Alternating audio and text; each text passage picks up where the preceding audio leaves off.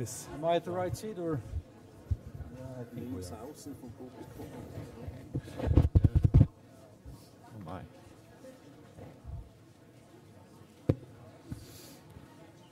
Hallo, hallo, good afternoon. Guten Mittag soll ich sagen. Mein Deutsch ist nicht so gut, dass ich das alles in Deutsch machen kann, aber willkommen. I think this is the nicest part of all of Davos, because you get to see how we at the Congress Center back there do the conversations, and we will do one as if we're in the Congress Center, but this time you are all in, and later on we will give you the opportunity to actually ask questions to our panelists as well. And I think we've got quite an amazing panel here on stage for you. As you've seen in the announcement, we will talk about water, scarcity, and stress. A lot of the topics in Davos this year talk around sustainability, talk about the fact that we are living in a world where the resources will soon reach their limits, and water is one of those key resources. So I'm very pleased to introduce the panel to you. Let me start at the far left, Sir Mohammad Jaafar. He's the chairman and managing director of the Kuwaiti Danish dairy company. He represents business, and business from a part of the world that is the Middle East. Mr. Jim Leap to his left for you. He is the Director General of WWF, that's the Worldwide Fund for Nature, so representing the NGOs. Further to your left, to my right from your perspective, is Minister Edna Molewa. She is the Minister of Water and Environmental Affairs of South Africa, so she is the minister responsible for the whole water part of her country. Then to my left for you, we actually have Mr. John Hickenlooper. Do I pronounce that right? Very good. Good. He's the governor of Colorado, so one of the major states in the USA. To his left, Mr. Martin Dahinden, Director General of the Swiss Agency for Development and Cooperation. And even further to the left, far out, is Mr. Peter Brabeck, Chairman of the Board of Nestlé. Let me give a very brief introduction. Less than 3% of all the water on Earth is fresh. That's an interesting statistic. 3% of all the water on this planet is fresh, i.e. drinkable water. 2.5% of that is frozen. So we humans actually live off 0.5% of all the water on the planet. 70% of the water is used in agriculture, 22% in industry, 8% by households. We live in a world where unfortunately still billions of people lack access to clean sanitation or use unsafe water for their drinking purposes.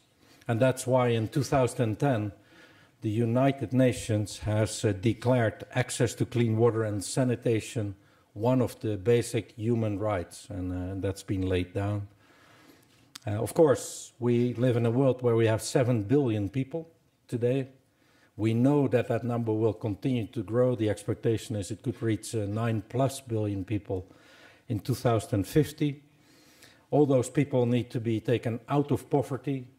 So therefore, the demands on energy, on food, and as a result of all that, on water will only increase. Already in 2030, we might face the situation of having a 30% shortfall in water. And in 2050, that stress and distress caused once more by the combination of having to create more food, use more energy, more people on drinking water is going to be one of the biggest challenges and one of the most urgent elements of making the world sustainable.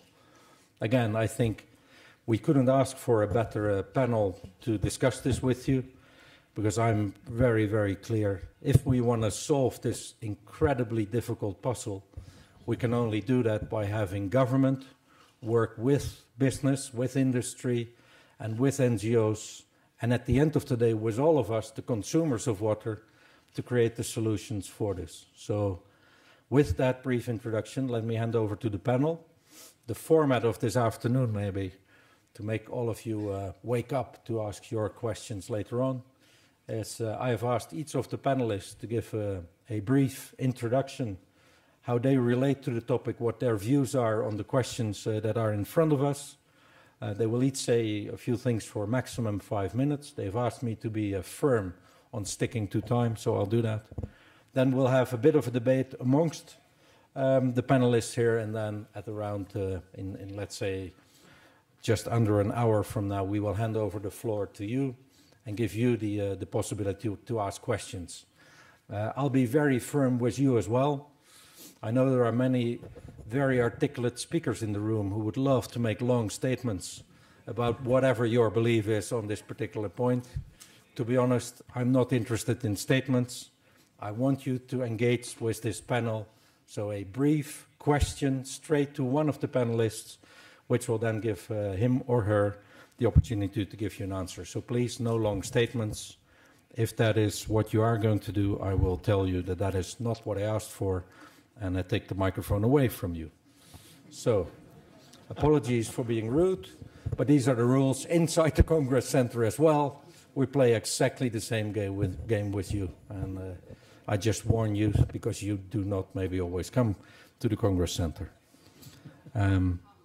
All right, Madam Minister, as the lady in the panelist, may I ask you to kick this off and give your views? Thank you.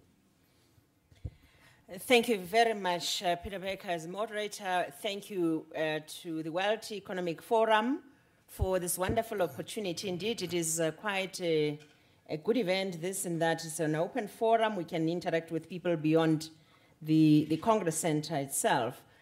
The topic of today is extremely important, and important for all of us, that is, as it has already been indicated and illustrated, how important water is. We always say water is life. And water is at the heart of everything that we do. And therefore, it is important that with the limited amount of water that we have as a world, we need to conserve that water. Quite important also given the fact that we also now have the impacts of climate change which are here with us. And indeed, we are beginning to see in many other countries throughout the world that water is becoming scarce or is becoming in overabundance. Just as an example, or just to illustrate, in our country, South Africa, we are one of the countries that are actually water scarce. There are parts of the country that are very short of water. And in some parts of the country, we have excess of water at certain times of the year, and other times of the year, no water at all. What is it that we need to do? And that which we did.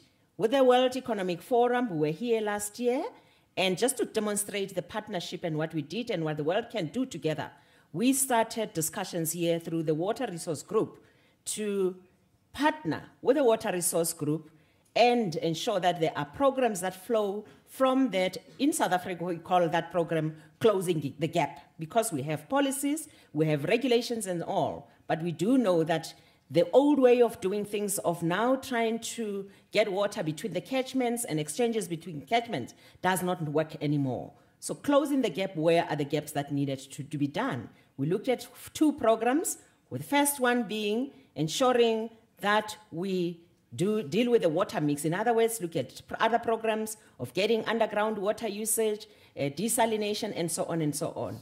The second part of the program, which is actually a very, very important one for us, is to ensure that there is a infrastructure that's worked on, and that's really stopping the leakages that are there always. Because of the nature of these partnerships that are available and applicable at a global level, we worked through the same Water Resource Group to ensure that on a ground level, there is now what we call the South African Water Partnership Networks, which has started very impressive programs that are actually now doable, and we believe that we are on the right path. Working together, we can do more, and actually working with the civil society, working with business, and the government of South Africa. We are currently a leader and the presiding president of the AMCA, which is the African Ministers' Council on Water, and the experiences that we're sharing, we can be able to share with the entire continent. We believe that all of us need to do something if we want the nexus between water, energy, and food security to be attained, and all of us must be safe into the future. That's the way to go. Thank you very much. Thank you very much, Madam Minister. And many of us were recently in South Africa for the climate convention in Durban, and we have all witnessed the great work of the South African government out there. Jim, may I ask you to give the NGO view of water scarcity, water stress, and what we should do? Sure. Let me say a few words by way of introduction. As Minister Malewa has just said, I mean, water is the blue thread that runs through all of the crises that we face, all the challenges we face as a global community, whether it is food security, energy security, poverty alleviation, biodiversity loss. You see water as a common concern across the board. And so this is a time when we really need to find a way to make sure we're taking a new approach to water management. And let me just say, by way of introduction, a few words about what that needs to do. If you look back over the last century, you could describe our management of water resources as a combination of hubris and engineering. We dominated the water resource. Rivers were the sewers of first resort. That's where you put your waste. And management of water systems was about control and extraction. It was about dams and dikes. That, of course, led to lots of problems. And that approach is at this point, a luxury that we simply can no longer afford, because we cannot afford a system in which each sector just takes what it wants. We cannot afford a system which wastes huge amounts of water, because water is, in fact, getting scarce. And we can't afford to ignore the needs of the lakes and rivers and aquifers that are the living systems that provide the water we use. So let me just emphasize a few facts, all of which I think are obvious, but all of which are actually important to shaping the way we think about the water management challenge. The first is that water does not come from a tap. It comes from nature. And so we have to think about water management in terms of the challenge of managing and sustaining living systems. The second is that those living systems provide many values. Some of those values come from extracting the water and putting it to other uses. And some of those values come from leaving the water where it is. Some of those values have ferocious advocates who claim their rights to the water to which they believe they're entitled. And some of those uses have no advocates at all. And that, of course, those facts very much compound the challenge of managing water. Now, as Peter's already indicated, and the Minister as well, the freshwater resources around the world are already in crisis. The estimate is that 50% of all the world's freshwater ecosystems have already been destroyed. You see scarcity spreading across every region. Billions of people will face water scarcity within the next decade or so. And that situation is getting rapidly worse. The pressure we put on water resources is rapidly escalating. Just to take one example, we have to produce as much food in the next 40 years as we have produced in the last 8,000 years. That's no small challenge. And if we were to irrigate those crops at the rate at which we currently use water in irrigation, we'd have to extract twice as much water as we do today. And agriculture is about 70% of all water use. So that's the kind of escalating pressure that you see if you look across the board. And then to add one more bleak fact before we talk about solutions, we are also entering a period of huge upheaval. Not least from climate change. The extraordinary weather extremes we've seen over the last year. I've heard one minister after another in this week talk about how their country has faced extreme drought and extreme floods all in the same year. It was true in East Africa, it was true in Mexico, it's been true in other places. And we are already locked into significant changes in the world's climate. As temperatures rise, weather extremes will also increase. And many of the places where those impacts will hit hardest are places that are already stressed by water scarcity. So, to conclude, those facts have two important implications for how we think about meeting the water scarcity challenge. The first is that we have to manage rivers and lakes and wetlands as the living systems that they are, and recognize that the water in those systems is valuable not only for the biodiversity that resides there, but for many other uses, not least fish, for example, which is a huge source of protein. So we have to manage them as living systems. And the second is we have to recognize that water is a social good. And so we have to find ways to bring all the people who have an interest in a river basin together to decide together how water resources are allocated, because that's a social decision. Thank you, Jim.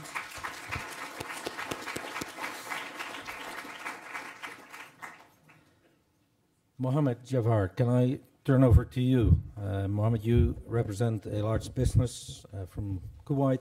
I mean, what does water mean for your business, and how can you see business be part of the solution? Thank you, and I'd like to thank everyone in the audience for being here on a Saturday morning. It's well appreciated. I come from a part of the world which is quite poor in water. To give you an idea, the average annual water availability per person is 7,000 cubic meters. In my part of the world, it's under 1,000 cubic meters. What this means is that we have a lot of oil, but we don't have a lot of water, and you cannot drink oil. So what happens is that people have been going to the sea to desalinate the water and use it for drinking, use it for sanitation. And some years ago, Saudi Arabia decided that in order to have food security, in order to feed its people, it needed to use water for agriculture. So that country became a wheat producer. So they're producing wheat in the desert. After a while, they realized that they have to dig 2 kilometers into the earth to get water out, cool it because it was very hot, use it for irrigation. Then 90% of that water evaporated because of the sun. And so in order to solve a food problem, they created a water problem. And that was not sustainable and cannot be sustainable. I use this example to demonstrate the golden thread that ties water to energy, to climate change. What they have done today in Saudi Arabia is that they have realized that that is not sustainable, and they started importing the fodder for the cows in their dairy industry from the Sudan or from countries that are water rich. So they're importing the embedded water. So that's a creative solution for them. But the question that this asks is, should they be producing food at all? I mean, there are some crops like rice, like beef, that are water intensive. Are consumers, are you in the audience prepared to change your eating or cotton habits in order to reduce water consumption? Because this is not a job for industry alone to do or for governments alone to do. This is somewhere where everyone in society has to be engaged. And in every country, the circumstance is a little bit different. And so I was very pleased a few years ago, 3 years ago, to see that at the World Economic Forum, this issue had been recognized and that there was leadership within the forum to do something about it, and that is to bring people from business, people from industry, technology, people from non-government organizations, and put them together and say, what can we do in 2030 or in 2050? If Africa, 1 billion people, China and India, 1 billion again, want to consume at the same rate as Europe is consuming, the forum estimated we will need 3 planet Earth. And if they wanted to consume at the rate that America consumes, we would need 5 planet Earth. So I'm grateful for Mr. Brabeck from Nestlé, because he has shown leadership within the forum, and in the course of 2 years, a group was formed that has been able to go to countries like South Africa, like Jordan, like I believe that there are others. And I have seen this program in action where the forum comes and diagnoses the problem that exists. So is the water that is being wasted, is that in agriculture? Is this through leakage of water pipes? So once that problem has been identified, then working with the government, working with the consumers in that country to try to find solutions that will ensure that this water gap is shortened. We don't have a water problem. we have a water management problem. And there are people in this room who are trying to fix that problem, because there is plenty of hope. Thank you. Thank you very much, Mr. Jaafar. I should probably say Governor Hickenlooper then. You can Governor. say John. Hi, John. John is governor for the state of Colorado, and Colorado has the Colorado River, which feeds many states and cities downstream. So whatever water management you're doing in Colorado, it's not just a Colorado problem you're fixing. So what is your view of this topic? Well, Colorado is perhaps the only state in the United States where the rivers all flow out. There's no water flowing in, so we like to think that we are stewards for the rest of the country, or at least the western United States. And certainly the history of water in Colorado, they always joke about how water is for fighting, whiskey is for drinking. And the history is very divisional, and yet certainly the interrelationship between water and food and energy is the most profound relationship of all civilization. And we see even in the center of the United States that international treaties for multinational use of common water is going to be at the core of global prosperity and international cooperation. Oftentimes we think that the non-agricultural members of society need to be reminded that in most areas, not all areas, but in most areas, irrigated land is at the source of their food. They need to be reminded where their food comes from. In Colorado, we have Denver and a number of cities along what we call the Front Range, and to the west, over the mountains, are what we call the West Slope, a number of valleys, beautiful areas, Aspen, Vale, Steamboat Springs. Historically, the West Slope and Denver have hated each other over water.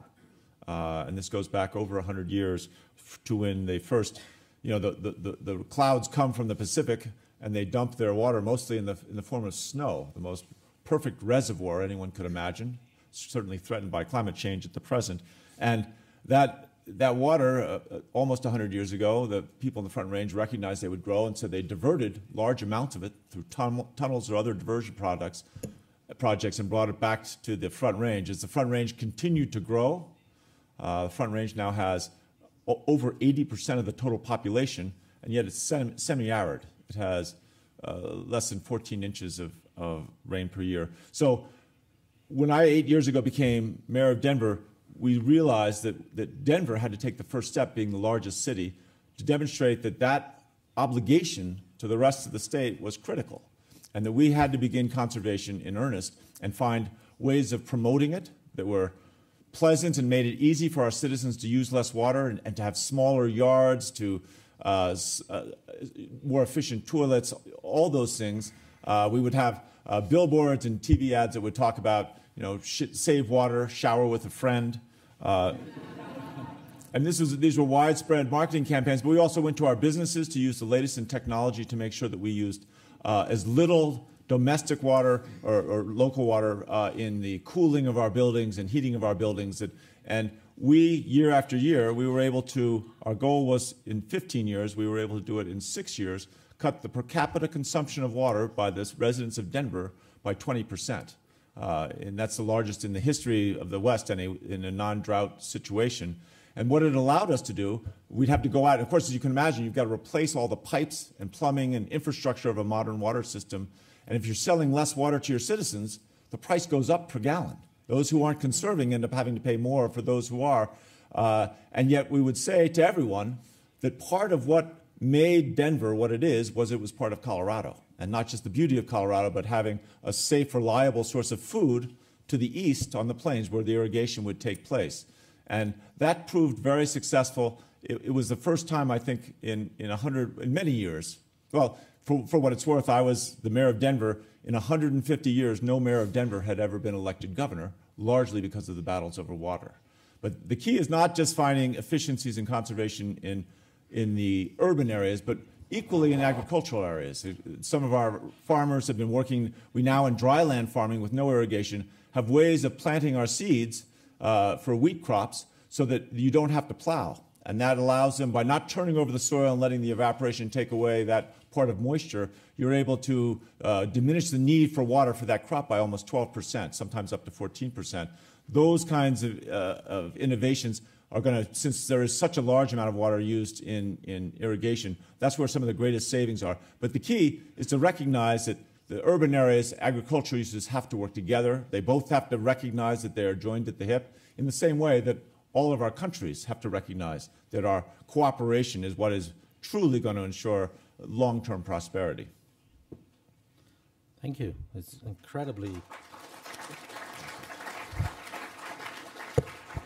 incredibly disciplined panel. This is sharp at 5 minutes every time. I've been somewhat impolite by asking the two Swiss representatives to talk last. That is because we have asked them to talk to you in what for many of you will be your home language. So they will speak, it sounds like German, I think it's called Swiss, but originally I think it has relations to the German language. For those of you who are unable to master that language, there is translation available. I think English is channel 1. So there should be a button on your machine and put it on channel 1. What I would like to do is ask Mr. Dahinden, Martin, to kick off. You represent the Agency for Development here and Cooperation here in Switzerland. So I'm sure you have studied the relationship between poverty, poor sanitation, and water in great detail. And would you be willing to share your views on water scarcity and stress with the audience? And we'll switch to German now. Besten Dank, und ich werde das natürlich in Hochdeutsch machen, obwohl ich sonst immer für den Erhalt der Artenvielfalt bin und von daher eigentlich in meinem Schweizerdeutsch sprechen sollte. Sie wissen alle, dass meine Aufgabe darin besteht, Armut zu bekämpfen, Not zu lindern in humanitären Einsätzen und einen Beitrag zu leisten zur Bewältigung globaler Risiken. Und in all diesen Aufgaben spielt Wasser eine zentrale, eine oft entscheidende Rolle. Aber ich glaube, wir sind in der öffentlichen Diskussion und auch in der politischen Auseinandersetzung noch nicht dort, wo wir sein sollten. Und deshalb bin ich natürlich froh, dass das Thema aufgenommen wird hier am Open Forum, aber schon seit einiger Zeit am WEF. Ich habe vor 2-3 Jahren mit Erfolg letztlich versucht, das Thema stärker in der schweizerischen Entwicklungszusammenarbeit zu verankern, ist dann letztlich so weit gekommen, dass Wasser zu einem der Themen wurde, dass wir zusätzliche Mittel erhalten haben. Ich bin froh darüber. 2-3 Zahlen möchte ich noch nennen, es sind sehr viele und gute Zahlen genannt worden. 1 Milliarde Leute lebt ohne Zugang zu frischem Trinkwasser. Das ist eine schlechte Neuigkeit, aber die gute Neuigkeit ist die, dass im Rahmen der internationalen Anstrengungen, den Zugang zu verbessern, eigentlich größere Fortschritte erzielt wurden die letzten 10 Jahre, als das vorhersehbar war. 1990 im Basisjahr hatte fast ein Viertel der Menschheit keinen Zugang zum sauberen Trinkwasser. 2015 im Referenzjahr werden das etwa knapp 10% sein. Das ist zu viel. Jeder Mensch, der keinen Zugang hat zum sauberen Trinkwasser, ist ein Mensch zu viel. Aber es sind Fortschritte gemacht worden. Etwas weniger gut sieht es aus im Bereich der Siedlungshygiene, also beim Wasser, fürs Waschen und so weiter. Jetzt, was wichtig ist, wenn wir diese Diskussion über das Wasser führen, ist, dass wir sehen, dass sie facettenreich ist. Es ist nicht eine Lösung am Schluss sichtbar, es sind sehr viele Probleme und diese vielen Probleme bedürfen komplexer Ansätze. Das wurde bereits einleitend angedeutet, als wir über die Verwendung des Wassers gesprochen haben. Ich bin der Auffassung, dass der öffentliche Sektor eine zentrale Rolle spielen muss in all diesen Wasserfragen. Und das heißt auf der lokalen Ebene, auf regionaler Ebene, nationaler Ebene, aber dann auch über die Staaten hinaus. Das heißt aber nicht, dass das ausschließlich sein soll. Im Gegenteil, der Privatsektor, also die Privatwirtschaft und die Zivilgesellschaft muss eine sehr wichtige Rolle spielen, auch die Wissenschaft. Und unsere Rolle in unseren Wasserprojekten im Ausland, in Entwicklungsländern und in Ländern in Osteuropa sehen wir dann sehr oft darin, nicht selber Projekte und Installationen und Infrastruktur zu bauen, sondern eben dahin zu wirken, dass alle diese Stakeholder hineingebracht werden in einen Prozess, der uns am Schluss hilft, die Wasserprobleme zu lösen. Das ist eine große Herausforderung für die Menschheit und ich hoffe mir natürlich, dass in den kommenden Jahren noch sehr viel mehr über dieses Problem diskutiert wird und dass es sehr viele Lösungen geben wird. Lösungen sind da, teilweise im Anfangsstadium, aber es ist etwas, das wir anpacken müssen und wovon ich überzeugt bin, dass wir dann auch Erfolge haben werden. Success with them. Thank you very much indeed. So last but certainly not least, Peter Brabeck, you've been involved for quite a long time with Nestlé, but you've also evolved into one of the important leaders in certainly the corporate world here at Davos. You've taken a leading role at the water issue. So you've studied this probably more than many of us. What is your view on water scarcity and stress? Zunächst einmal herzlichen Dank für die Einladung, hier zu sein im Open Forum. Das ist immer ein Privileg. Ich spreche wahrscheinlich I shall speak today more of the chairman of the Water Resource Group in the World Economic Forum than perhaps as chairman of the board of Nestlé. Was ist diese Wasserressourcegruppe, die wir gegründet haben vor ungefähr 3-4 Jahren und die dann in das WEF eingebettet worden ist seit 2 Jahren? Es ist eigentlich nichts anderes als eine Stakeholdergruppe, eine Gruppe verschiedenster interessierten Parteien, die bei sich eingeschlossen hat, Regierungen, NGOs, to bring in governments, NGOs, businesses, development banks, and all these stakeholders have a common task, which is that they take the challenges which we've heard about here this afternoon and try and find solutions to them on the basis of factual issues and to try and find the proper balance between supply and demand. And I think when we talk about water, we must be very clear that the supply of water is fixed. That's the first point that I think a lot of people don't understand. We have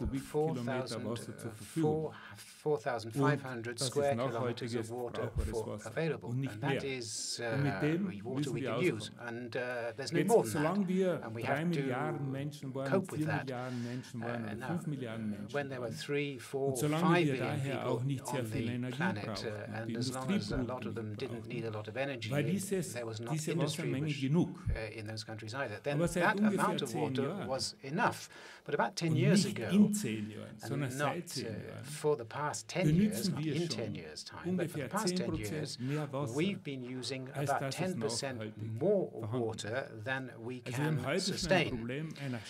So we have a strong problem of using too much water, and that 10% more water that we use, which is unsustainable, comes from 2 factors. One is not sustainable using water. When Gaddafi built his canal to get water to the center of the Sahara so that he could use it for irrigation, that's not sustainable. And that is a not sustainable use, an unsustainable use of water. We have the 4,500 square kilometers. What, of course, is flexible is demand. And demand, of course, depends on population. We've already heard about that. 7 billion today, and according to the latest forecasts, not 9, but 10, 10.5 billion in some years' time. So everybody needs 2,500 calories per day in order to survive and to live. To produce 1 calorie, they need 1 liter of water. Now, if you get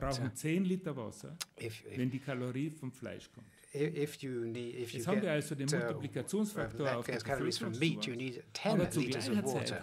So at the same time, the billion of Chinese, and Indians, and Asians, which have been fairly happy with a bowl of rice, now they say, but I don't just want a bowl of rice, I'd like some chicken or some beef. And that factor has led to a considerable increase in demand for water by agriculture. And on the other hand, we have demand for energy.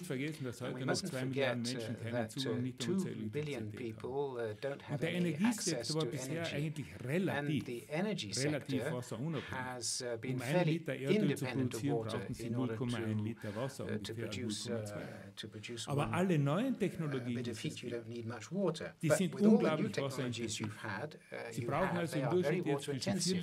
You need 4 to 5, 6 liters of water to produce oil. And so we have the fixed amount of water, 4,500 square kilometers of water, and we have 2 trends which lead to water stress, and that is why we set up the Water Resource Group. I think I'll leave it at that for the time being, and perhaps we can come back to it later on.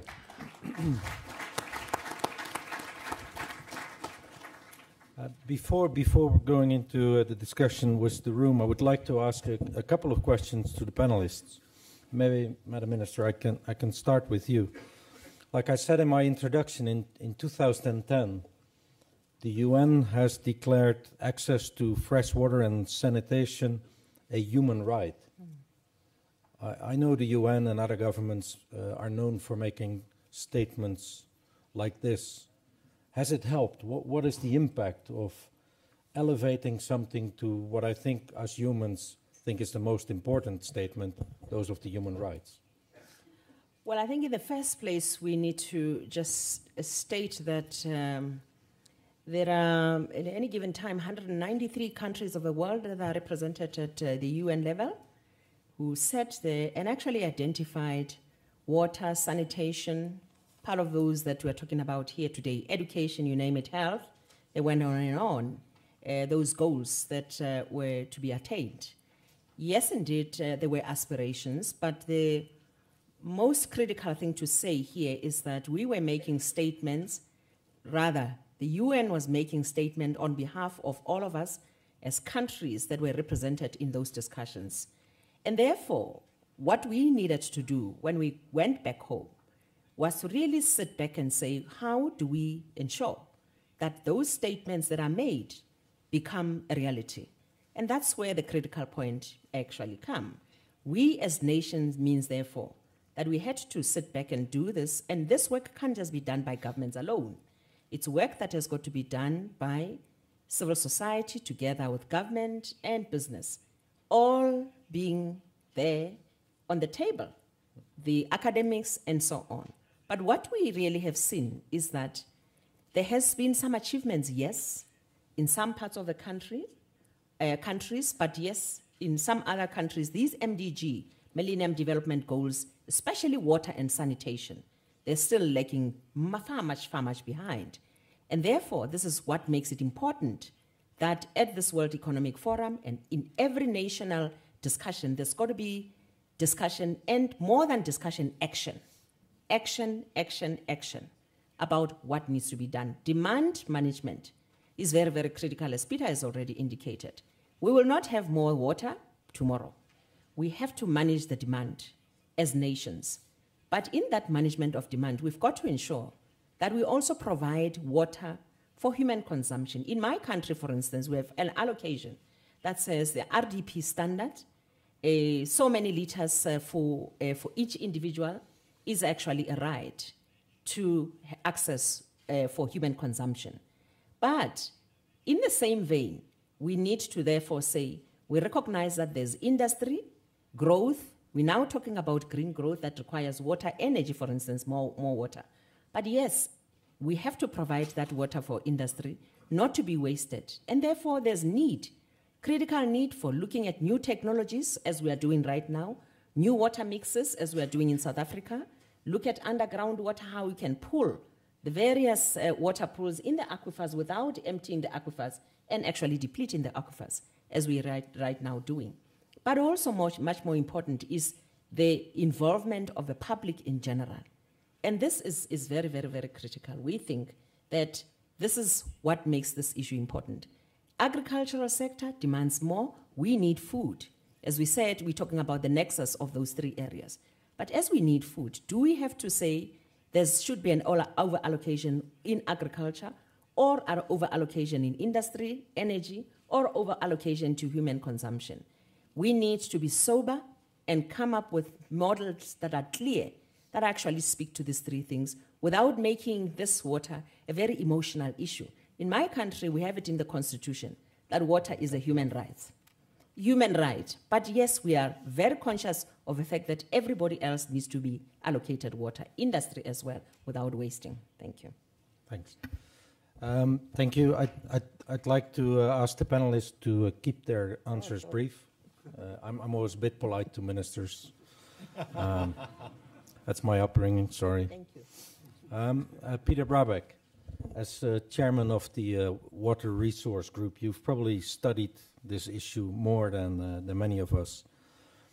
It's been mentioned a few times. There's this nexus, this interlinkage between food for drinking, sanitation, of water for drinking, sanitation, for irrigation and food production, for getting energy, for getting fibers. Do we humans have enough understanding of those interlinkages? Do we know enough to make the optimal allocation choices? And is business and government and NGO working enough on the topic to solve it? What is your view?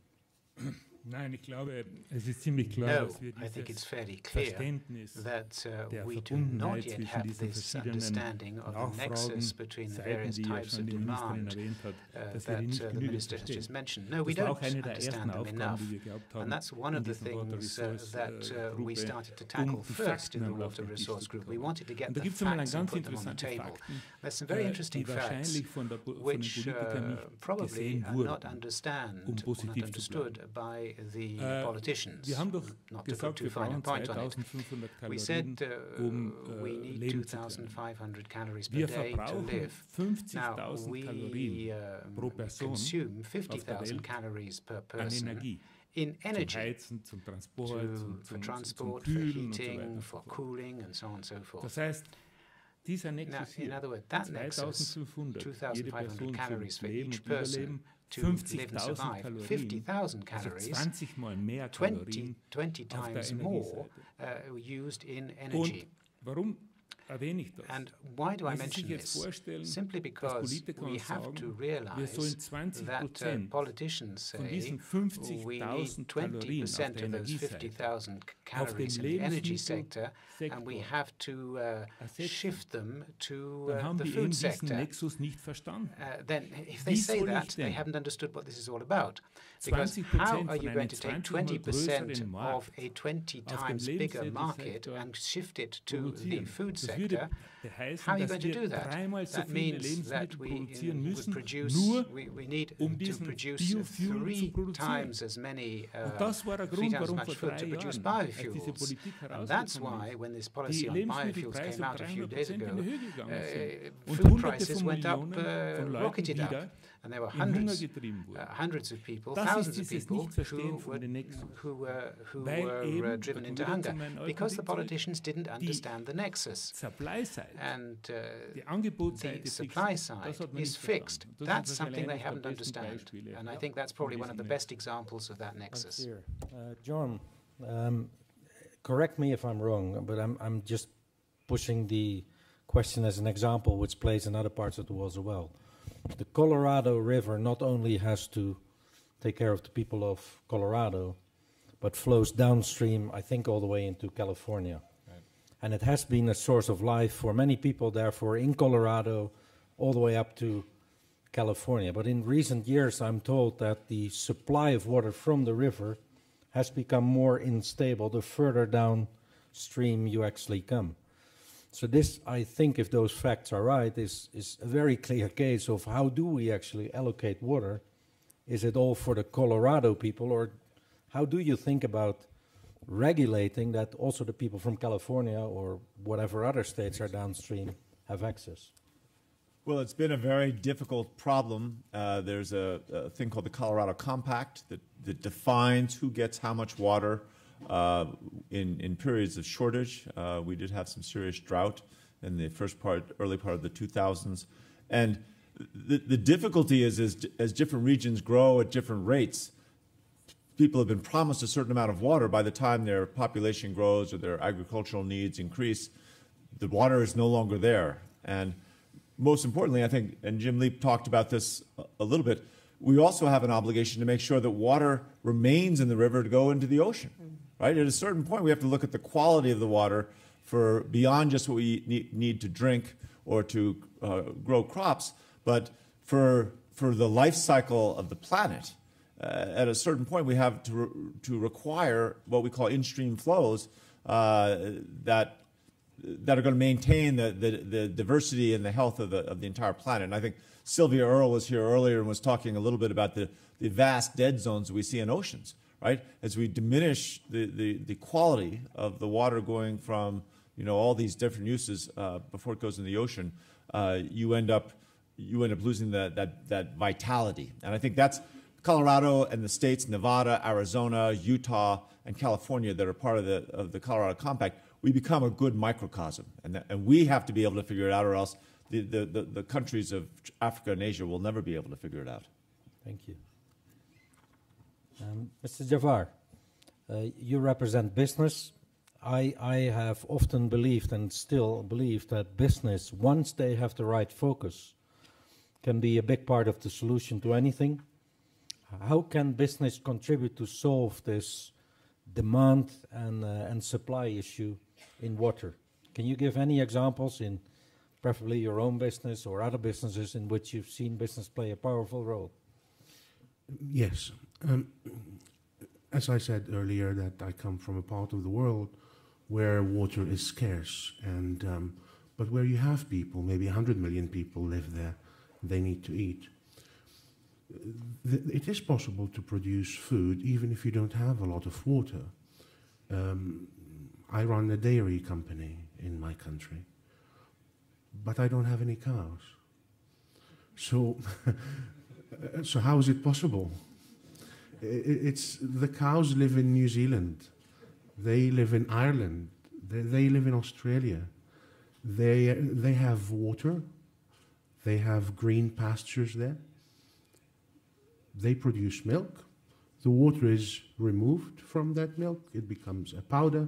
It is shipped over to Kuwait, and there it is recombined, so water is added to it, and then it is sold. So basically, to produce 1 liter of milk, or you can say juice or other foods, the carbon footprint of bringing that concentrate into the country is as minimal as possible.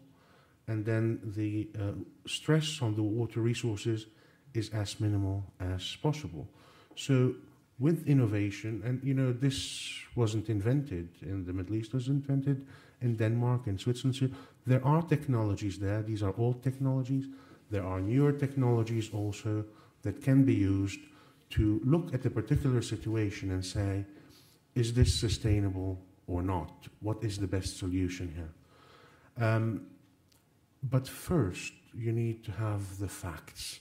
Because if you don't have the facts, you don't know where to focus.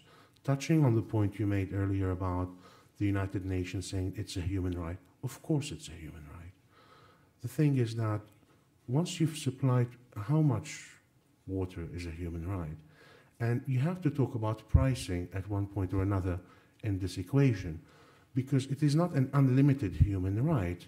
You know, if you have a right to so many liters of water for drinking and for sanitation a day, and that has been made available, beyond that, you shouldn't fill your swimming pool with water at the same price. And I think the minister in South Africa, they have a program where there's a scale. So water is provided to people who cannot really afford it at very low prices in certain quantities. And then as you go up, it's a different rate applies to industry or to people. So going back to the question of industry, industry alone cannot do much. Government alone cannot do much. We need science to come in and help.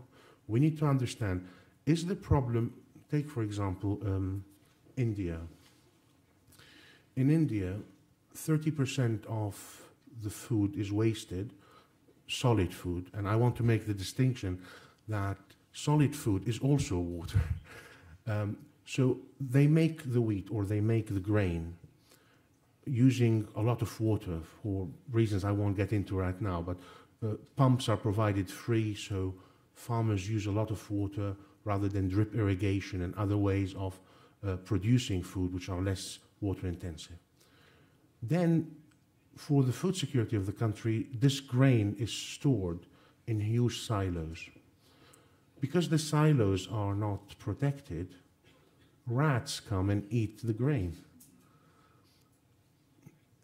With a little bit of investment in the infrastructure, all the water that was used to make that grain would be saved. Yep. So there are steps that are, you know, but you have to understand that this is a problem, because you don't want to go and tell consumers, don't use so much water when brushing your teeth, when the problem is either in agriculture or in Delhi, for example, the pipework leaks. Yep. If you increase the capacity of the water, you're increasing the leakage, you're increasing the problem. In Singapore, they recognized that and they fixed the leak. So you must have the science, and this is where the Water Resource Group has been really focusing on the problem first, so that if it is industry that is taking or abusing water, then you go after industry. If it's agriculture, you go after agriculture, and if it's consumer, it's consumer. So alone, business can do nothing. Okay. But it is with, you know, cooperation. Yes. Good. Thank you for that. Jim, listening to the panel, we understand there is a lot of stress between food, fuel, fibers, water, but I think the planet needs water as well for its ecosystems. Is that, to your point of view, enough put into the mix, or are we just trying to fix our human issues and thereby causing damage on the planet? There's been increasing recognition, I think, over the last couple of decades that has to be in the mix, that there has to be water reserved for in-stream flows, as they're called in the U.S. And in fact, the Water Act in South Africa has that explicit requirement, that there be a reserve for nature. So that's an important start. I think the challenge we have is that water resources in a given river basin nonetheless tend to be over-allocated. And once over-allocated, it's often hard to get the allocations back, right? To actually reduce the uses by those who have legal rights to them or approved allocations in the interest of maintaining in-stream flows. So there is a big management challenge there. And it requires that we, number one, recognize the economic as well as aesthetic and biological values of those in-stream flows. Just to take two examples, I mean, we work in the Mekong Basin, which is one of the most heavily populated river basins in the world, and there are 60 million people in the Mekong Basin whose protein comes from freshwater fish. Right? So the health of that river system is actually critical to their diet. To take a second example, we have over the last decade been in a program in the Yangtze which has helped to restore 3,000 square kilometers of wetlands in the central Yangtze. Those wetlands store more floodwater, more than half of the floodwater storage of the Three Gorges Dam, the largest dam in the world. So there are real economic values here as well as other values. And the trick, therefore, is to get to river basin management, which can, in fact, come to grips with these problems, to deal with overallocation in the interest of making sure you safeguard in-stream needs and deal with the distribution among other uses in an equitable and prompt way. Great. Thank you, Jim. Mr. Dahinden, what examples have you seen of governments, companies, NGOs working together? I assume mainly in the poor parts, in your experience, that have worked. What can you share with the audience on that? Ja, das ist eine sehr wichtige Frage. Ich glaube, was wir jetzt immer im Ton hatten bisher, das ist so ein Blick auf die Krise, auf die Katastrophe und dann eben zu wenig auf die Lösung. Und das finde ich ja das Faszinierende beim Thema Wasser. Das Wasser oft eben auch ein Ansatzpunkt für Lösungen ist über das ursprüngliche Problem hinaus. Wasser kann zu Konflikten führen, beispielsweise im Nahen Osten oder in Zentralasien, wo ganz unterschiedliche Interessen da sind. Beispielsweise in Zentralasien ist Kirgisistan interessiert, das Wasser zurückzubehalten hinter den Staumauern und es dann im Winter freizugeben. Usbekistan am Unterflusslauf braucht es für die Baumwollproduktion und für die Landwirtschaftsproduktion. Und wenn wir das jetzt gut handhaben und richtig an die Hand nehmen, kann das eben auch ein Ansatz für Lösungen sein. Wir haben, das ist erst jetzt auf der Ebene natürlich der Studien gewesen, eine Arbeit begonnen im Mittleren Osten, wo ich davon überzeugt bin, dass in einigen Jahrzehnten nicht mehr das Problem Israel und die umliegenden arabischen Staaten im Zentrum stehen, sondern das Wasserproblem, wo wir eben versuchen wollen, Evidence zu schaffen, oder so wie das in der Water Resource Group angedeutet wird, dass Leute zunächst einmal auf einer technischen Ebene sich auseinandersetzen und dass sie dann auf einer anderen Ebene über das Wasserproblem reden und nicht ständig in die Strukturen des alten Konflikts zurückfallen. Das sind Beispiele und ich hätte natürlich jetzt sehr viele Beispiele so aus Lateinamerika, Flussläufen, wo man einen Ausgleich sucht zwischen Leuten am Oberlauf oder die eine ökologische Funktion haben und Leute am Unterlauf des Flusses. Das sind alles Dinge, oder die man dann auch auf unserer Website ansehen kann. Aber ich möchte auf dieses Potenzial, eben auch Konflikte zu überwinden und zu lösen, hinweisen, wenn wir uns mit dem Wasser befassen. I think it's a very good way of doing it by trying to solve water problems first. Ihre Moment gekommen. And now the moderator says you have a chance. Klar. I Keine think Erklärungen. the rules are clear. No statements, In please. diesem Case mache ich die Because Mikrofon if you want to make a long, Schluss. rambling Ich weiß nicht, statements, wie then man I das in shall Deutsch sagt. have the microphone switched off. Nur eine Frage, das sind hier sehr I'd like viele you Leute. to raise questions. So nur eine Frage We pro have a Person. lot of people, so only Und one dann question können per viele person. Leute etwas hier fragen. And then Bitte we'll sagen have as Sie many Ihren questions as Namen, wenn possible. So Sie please give your die name Frage stellt if you wurden. want to put a question. Und Introduce sagen yourself. Sie, wie von die And Panelists, dass then Sie state das which of the beantwortet panelists you're addressing your question wurden to. gewesen. Ungefähr. So, da ist ein Herr im Hintergrund. There's a bitte, gentleman gehen Sie mal. in the back row there.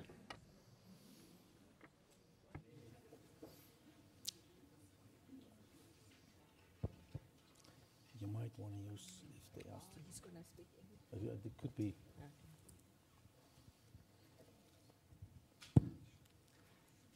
Yes, good afternoon. My name is Stefan Kleinsorger. I have a question to Mr. Brabeck and Sir Jaafar. Because, Mr. Jaafar, you said we need science.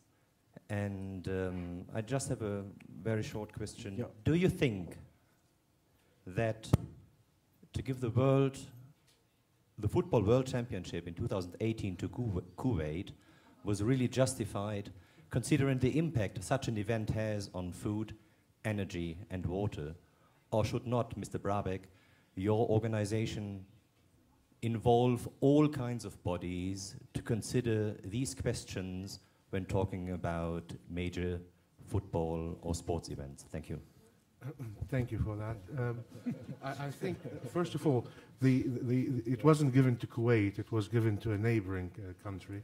I don't think it should have been, but I don't make these decisions. I think they will have a lot of problems because in Qatar, you know, I don't think you're allowed to drink alcohol, and many of the fans are going to be very disappointed when they when they get there. And if you ever tried to play football in 40 degrees heat, I think you should go to the Football Association in Switzerland and have a word with them for the decision that they have made. Peter, anything you want to add to that? No? Okay. Die nächste Frage, bitte. Next question, please. Please, the lady with the glasses. Thank you. So far, you've mainly... Can I have your name, please? Sorry, Jasmine Stadler. I'm Swiss. So far, you've mainly focused upon the allocation of water as soon as you've got it. However, Mr. Hickenlooper has already started talking about it through his microcosm in Colorado, and Mr. Dahinden has hinted at it in Asia and in the Middle East. Water conflicts, for example, China building dams in Tibet and kind of stopping the Mekong River. How much are these problems being emphasized in groups like the Water Resource Group and in, for example, development agencies in Switzerland, as opposed to just allocation and efficiency? Mr. Dahinden, you want to take that question? Also ich gebe gerne eine Antwort I'd darauf. be quite happy to try and answer that. Es ist interessant, oder, dass eigentlich die Wasserfrage schon seit je eine enorme Rolle gespielt hat in den internationalen Beziehungen.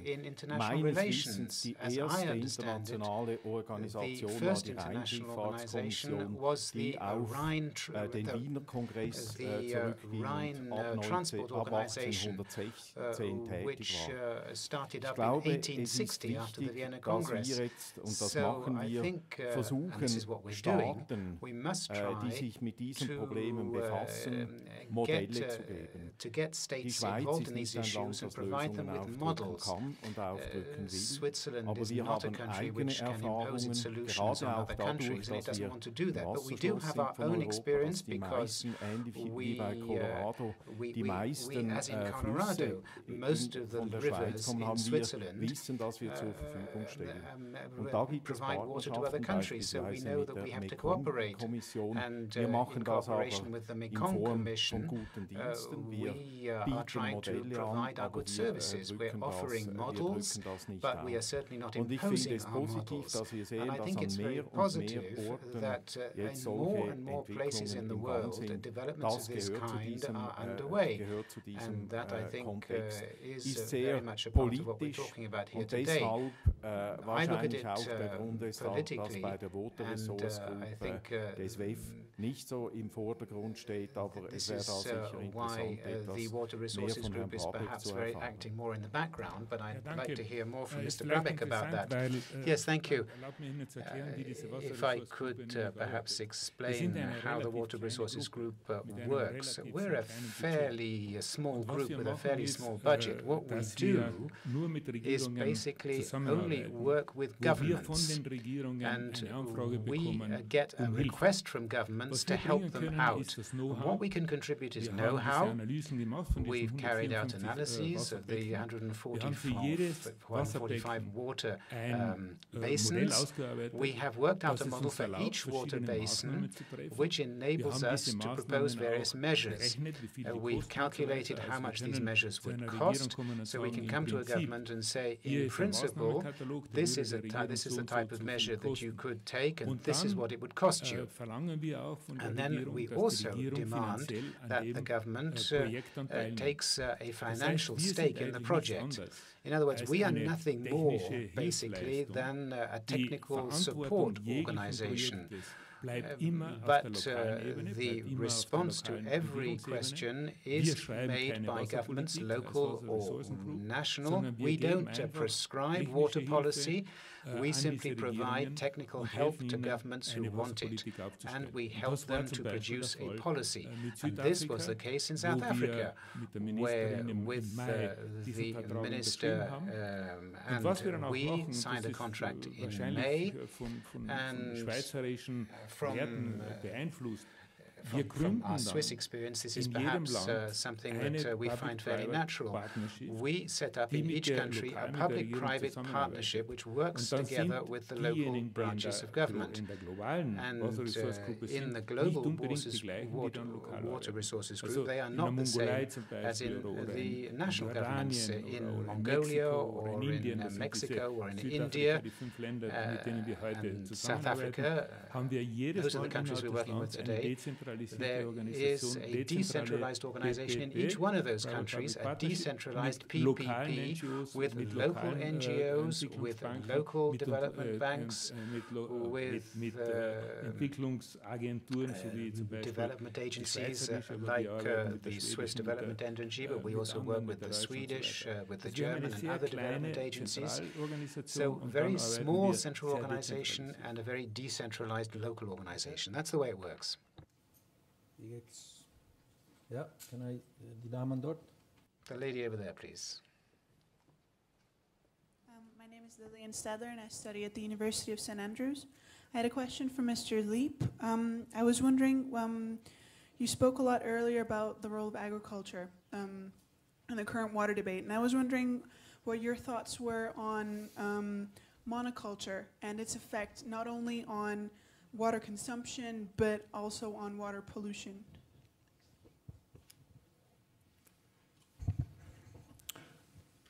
So I can't actually speak to you directly about monoculture versus other cultures. Being a lawyer and not an agriculture expert, but for us, I mean, there is huge potential in a variety of ways in terms of cropping, in terms of cultivation techniques, in terms of other practices to reduce water use in agriculture, and actually quite significantly. Especially, of course, in places where water is free. You often see a lot of, you often see very inefficient use of water resources, and in fact, across the board. And so there's in fact huge scope there, for which I'm sure cropping choices are part of the solution, but I can't take you deeper into the specifics. Okay, there's a question all the way in the back of the room.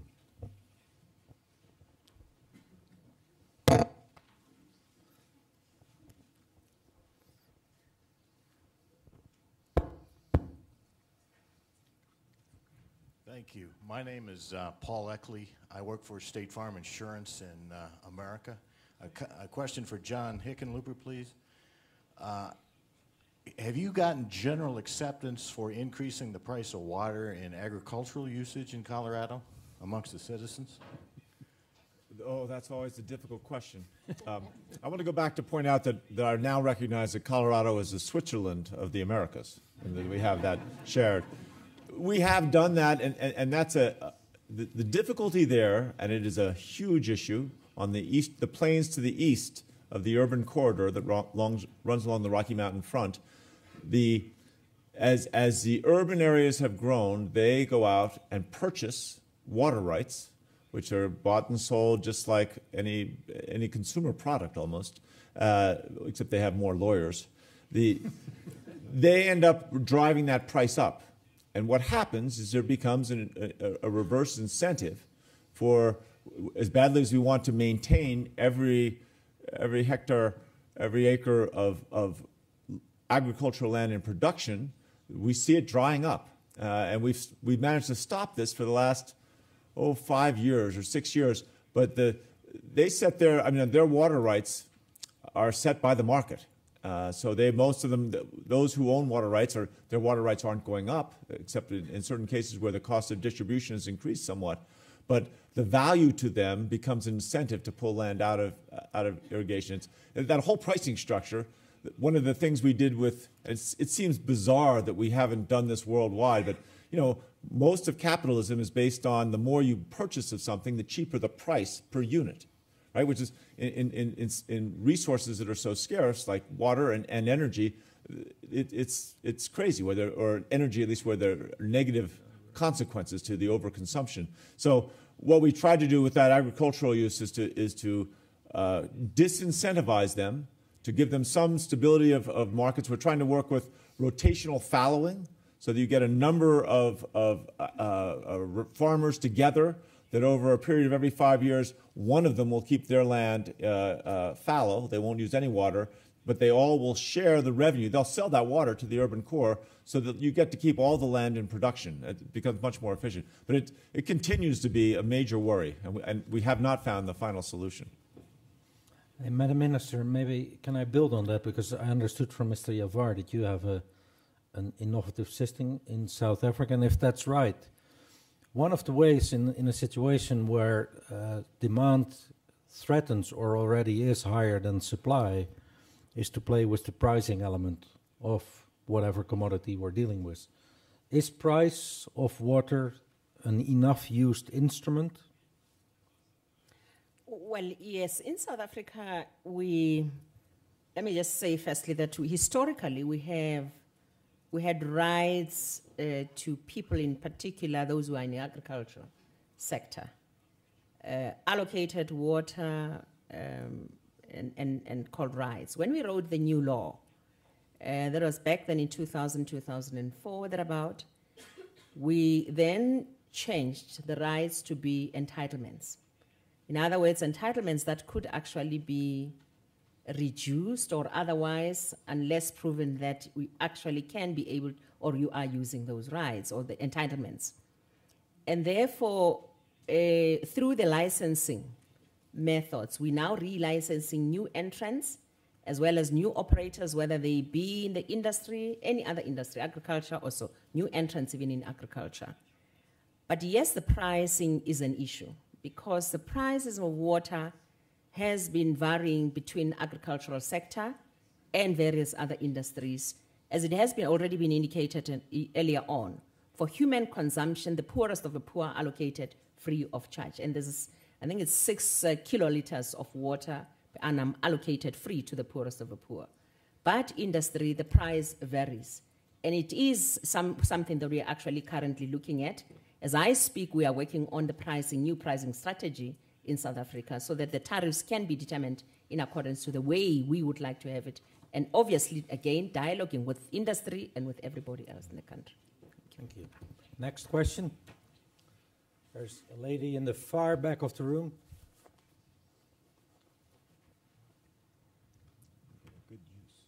My name is Mariana Nunes Grabe, and I have a question about, everybody's talking about water management and water sharing and water pollution, but what about the overpopulation, like in the desert?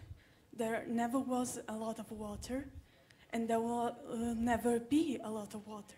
And with so many people in the world, is it even possible to have equal water right for everyone? Well, you have a supporter in the front of the room. Well, I think the first part of the answer is it's become a UN right, so wherever people live, they have a right to get to water. The question is probably, should we allow more people to go to areas which are water stressed?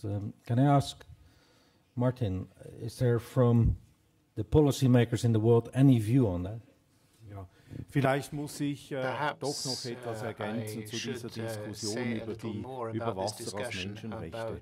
Es ist interessant, dass die ursprüngliche Menschenrechtscharta formuliert wurde nach dem Zweiten Weltkrieg, man gewisse Dinge für selbstverständlich hielt, also beispielsweise Wasser haben soll oder Atemluft beispielsweise, und das hat man gar nicht kodifiziert und hat das gar nicht zu einem Menschenrecht gemacht. Jetzt das, was passiert ist 2010, ist natürlich in erster Linie ein klares politisches Statement und ein in die Verantwortung nehmen der Staaten.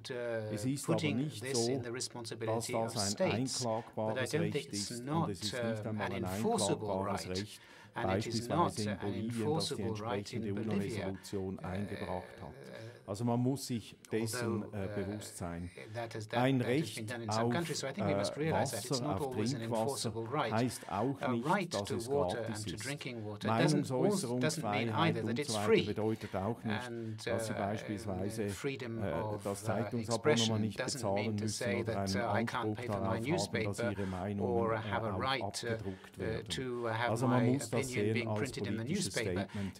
Jetzt die Frage des Bevölkerungswachstums, das ist eine enorm wichtige Frage und in einem gewissen Sinn ist ein Ungleichgewicht da. Es leben gemessen an unseren Ressourcen zu viele Leute und da gibt es, glaube ich, für mich zwei Dinge. Das eine ist das, was wir heute diskutiert haben, dass wir schauen, wie wir vernünftiger, besser mit den Ressourcen umgehen können. Das andere ist dann eben zu schauen, wie wir das Bevölkerungswachstum bremsen können. Und dort hat eben alle Evidenz gezeigt, dass die Armutsbekämpfung ganz entscheidend ist, dass also die Geburtenzahlen erst dann zurückgehen, wenn die Armut der Leute reduziert ist und es eben nicht umgekehrt ist, dass man mit was für Maßnahmen auch immer das Bevölkerungswachstum bremsen kann, um die Armut zu verringern. Das ist die wissenschaftliche Evidenz und deshalb ist natürlich für die Zukunft des Planeten, auch für die ökologische Zukunft, ist ganz zentral, dass wir die Armutsthematik unter Kontrolle bringen, dass es weniger Menschen gibt, die mit weniger als $1 oder $2 pro Tag leben oder überleben müssen. We're going to come back to the front of the room. There's to your left, the gentleman with the tie. Yes, Nubar Fain from Cambridge, Massachusetts. I wanted to ask, I'm a tech pioneer here, so I wanted to ask, if you look at technologies, much cheaper ways to make water for innovators, given this ambiguity of price in different locations, let alone over time, for an innovator who's looking for a breakthrough solution, for instance, to take saline aquifer water and produce fresh water, how could one anticipate the price demand to justify the kind of capital it would take to take such a risk on disruptive technology? I mean, the same issue exists in energy. It's a little worse because there are very large companies that basically are incumbents that could prevent some of this from getting all the way to market.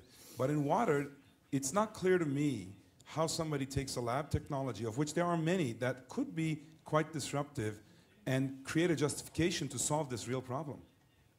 So anybody who has any answer, I'd appreciate it. I don't know who would. Anybody has a view on that? I would give just a quick suggestion. There are places in the world where there is a great deal of capital in play for those kinds of solutions. The obvious place is Israel, where they are making dramatic steps, and I think there's capital ready to go there. Then it will just propagate from there. Southern California also has a number of pilot projects. Is there anything the resource group does on this, Peter? Yeah, I think we are looking, of course, into any technologies that is available, and what you still have to consider is, for the time being, the only real supply side would be desalination.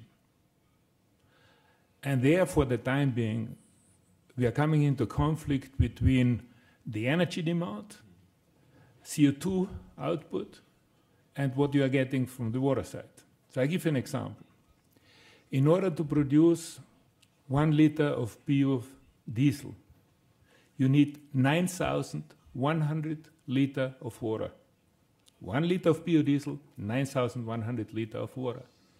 In order to produce 1,000 liters of desalinated water, you need 2 to 3 liters of biodiesel. See, it doesn't work out for the time being. Now, this is one area where, without any doubt, technology hopefully will help in the future. Because if we find an efficient solution to be able to use the salt water as drinking water, big part of the problem is solved. Then we can work on the supply side. But for the time being, because of these two limitations, this is not realistically. So we have to concentrate on the demand side. Okay. Moving forward, one row, the lady in front. Thank you. Hello, my name is Stella Thomas with the Global Water Fund. And of course, unfortunately, or I should say water, of course, is a human right, but unfortunately we don't respect it unless we have an adequate price for it. So I'd like to address any and all of the panelists. Going forward, how do governments bring together, we need to use water as a tool for economic development, and investing in water, proving that the multiplier effect affects economic, social, and political development. So how do we bring that into global politics? Do we bring it into the WTO? Or have you seen any examples where we can raise the consciousness and the urgencies with political officials and, you know, and remind ourselves of our humanness and the importance of water? Are there any good examples or any comments? Thank you. I think Jim. Well, I'll speak to at least part of that question. You touched on several things. Let me step back on the question of cost. Of pricing.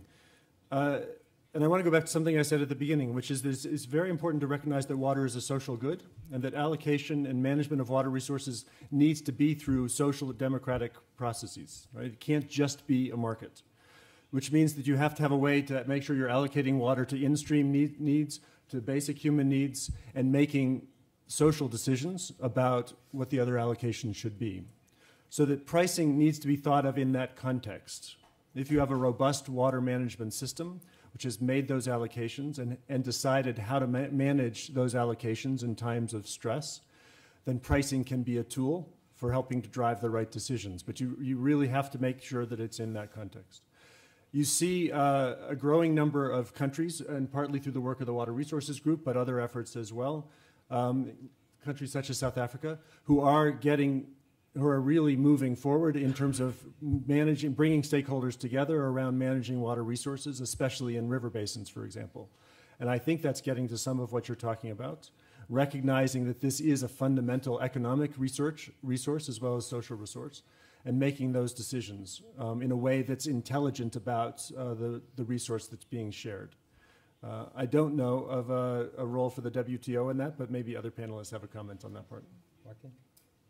Ja, ich wollte genau auf das eingehen. Ich glaube nicht, dass es möglich ist, im Bereich des Wassers generelle Regeln einzuführen, wie das der Fall war für den Warenverkehr und die Dienstleistungen in der WTO. Wasser ist etwas sehr kontextabhängiges und ich glaube, die Lösung für die Fragen, die Sie gestellt haben, liegt in den Wasserpolitiken der einzelnen Regierungen und Verbünde von Regierungen und dort natürlich auch wiederum unter dem Einschluss aller Stakeholders. Aber eine generelle globale Regelung daran glaube ich nicht. General overall rules valid throughout the world, I simply don't believe it. Let's move forward to this gentleman. He's been trying to get a question asked for a while.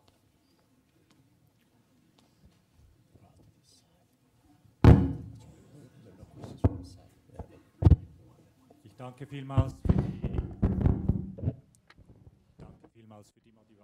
für die Moderation. I'd like to thank you for the moderation. The moderator said that we could only put questions in a democratic country. This is simply not possible. That NGOs can only ask questions. That's a slight objection to what you said. But I wanted to say something about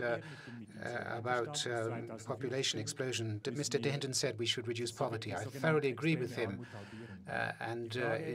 One of the MDGs is to halve extreme poverty by 2015. How can we reduce poverty by half without reducing wealth by half, extreme wealth by half? I'd like to have panelists comment on that. For the panelists, the question is, how can you solve poverty if you don't solve the enormous wealth at some parts of the world? So anybody has a voluntary view on that? Well, ich über Deutsch antworten. Ich glaube, I'll answer in German.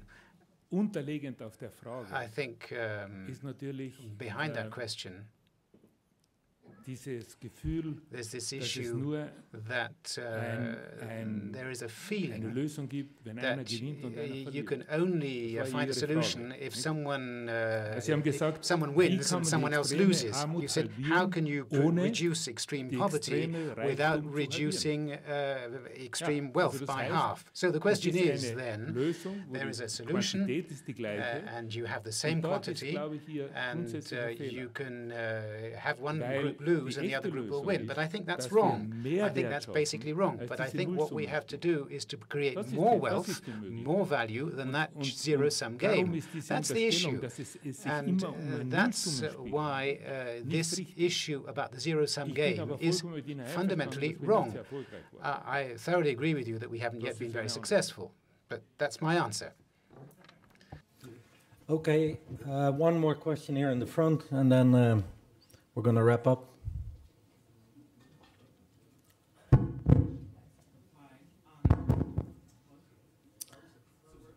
Does it work? Yes. Yep, now it does. Hi, my name is Jack Shearer, and I come from Malibu, California, in the U.S. And my question is to any of the panelists: as water becomes more and more scarce in the coming years, would water privatization be one of the remedies to this problem, or should water still be a public good and managed by governments?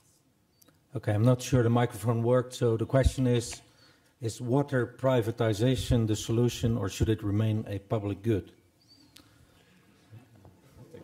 Okay, John, I'm glad you're here, man. So I would argue, you probably get both sides up here. I think it would be a terrible mistake to turn it over to private interest, because it is a human right.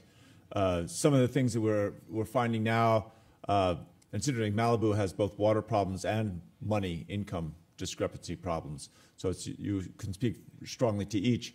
The challenge is we'll never get the systemic changes through the compartmentalized privatization. Right now, we joke that, but we're very close. In the next 2 or 3 years, we'll have, by the time water from the mountains leaves the state of Colorado, it will have been used 5 times. We don't like to advertise that. People don't find that appealing, oftentimes.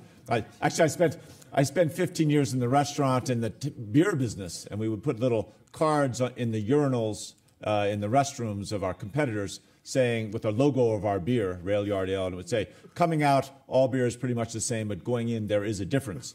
But the truth is that one of the solutions, not in desert areas, but in many places, is finding ways where you can reuse the water with a sufficient efficiency, in other words, minimize the evaporative needs in terms of that purification, so that you do expand water. I don't think you can do that kind of systemic. It's hard to imagine that happening through private effort. Thank you. I'd like to wrap up the session. There's 2 minutes left. As you know, in Davos, every meeting ends precisely on time, as you would expect in Switzerland. Rather than me summarizing, let me ask each panelist to give a one-sentence answer. We've here concluded that water is under stress, that the demand and supply might not be in balance, and that will only get worse. It might even be a more urgent problem than climate change. Are we doing enough, and are we capable of fixing this stress? Can I start on the far left, your right, and then end with Mr. Brabeck? Mohammad, well, one sentence only, right? It's all time we have. Two words then. I think that yes, working together we can. Thank you. Jim? So we are not yet doing enough, but if we manage these systems as the living systems there are, we can, in fact, meet our water needs. Thank you. We need to work together as global citizens and probably trying to answer the previous question. The 3 pillars of development: people, planet, prosperity.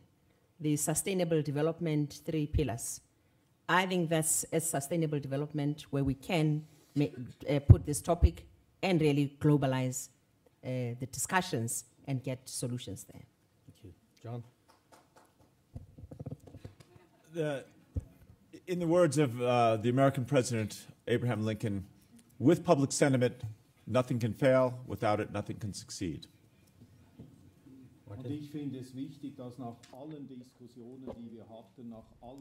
I think after all the discussions, after all the analysis, we now have to get down to business. Peter? I would say if we look at this problem with facts and concrete solutions, I think we should probably be better prepared to actually do that business and do it properly. Vielen Dank. Alan? Thank you very much indeed to you all.